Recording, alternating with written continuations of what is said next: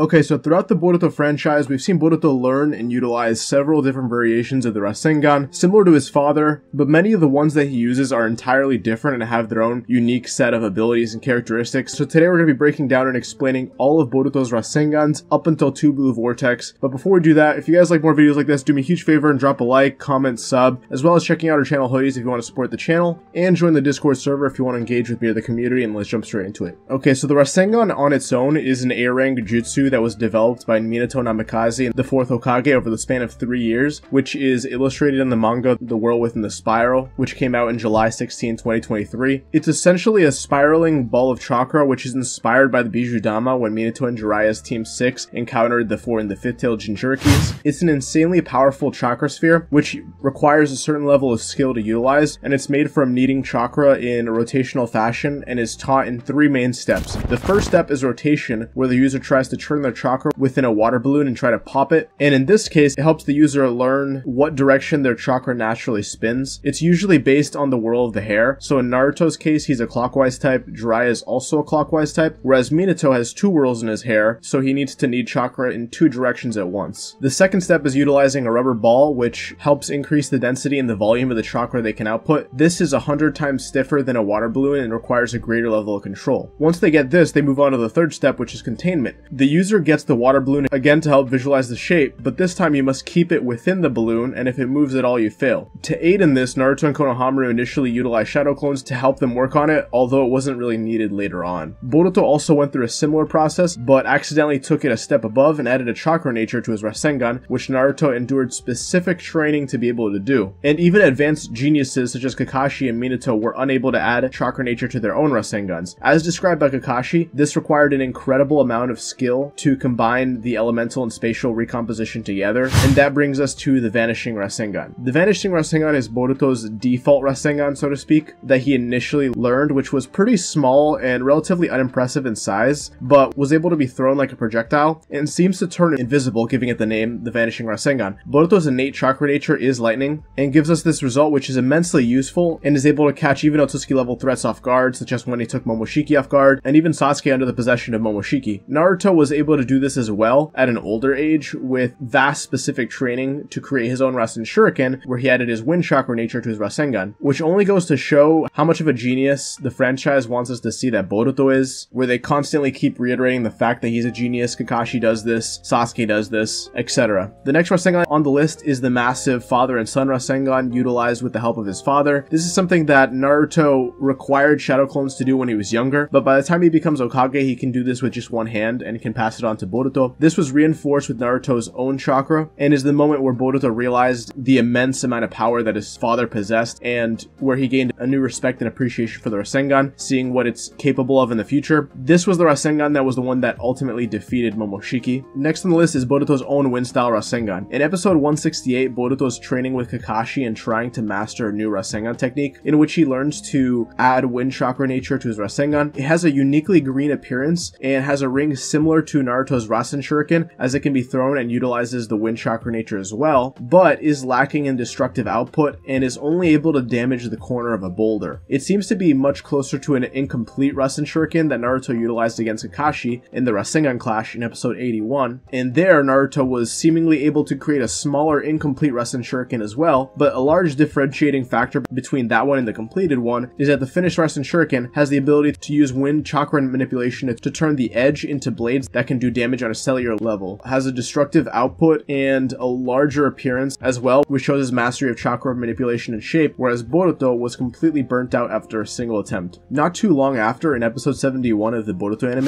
Boruto utilizes a new variation of the Rasengan known as the High Compression Rasengan. Instead of making the Rasengan larger to output more power, he actually takes a different approach and compresses the Rasengan to a smaller size to output more damage per unit of area, and can seemingly pass through opponents' defenses more easily than a regular Rasengan. Naruto, Konohamaru, and others who can utilize the Rasengan should in theory be able to utilize this one as well, but it would be largely redundant since they already contain enough chakra within their own bodies to output a giant or massive Rasengan, which would be just as effective if not much more effective, and not inflict any damage to the user as well. There's another variation of this called the Super High Compression Rasengan, which is seen in episode 175 against Deepa, where Boruto utilizes the same Rasengan, but he gets his chakra reinforced with Senjutsu chakra from Mitsuki and Sarada's chakra as well, well, which gives us the super high compression Rasengan. In essence, it's the same but to a larger scale, and Boruto also points out before utilizing this that he doesn't care if he loses his arm or not, which implies that there's a greater level of strain while utilizing the high compression Rasengan, which again could contribute to the reason why we never see any other people opt to use it as well. This brings us to the Rasendan. In chapter 65 of the Boruto manga, when Momoshiki takes possession of Boruto's body, he utilizes a principle similar to the compression Rasengan, where he compresses and creates a tiny Rasengan projectile which is shot similarly to a bullet, which is evidenced by the fact that the name Dan translates to bullet in English. Unlike most Rasengans, this is a piercing attack that's used against Code, who is trying to escape Boroshiki with Kawaki but promptly failed. Now there is another very important Rasengan that we've seen recently, but before we get into the last few, I want to say a couple of honorable mentions. These are Rasengans that were seen in the anime, but there's not really a whole lot to go over with them.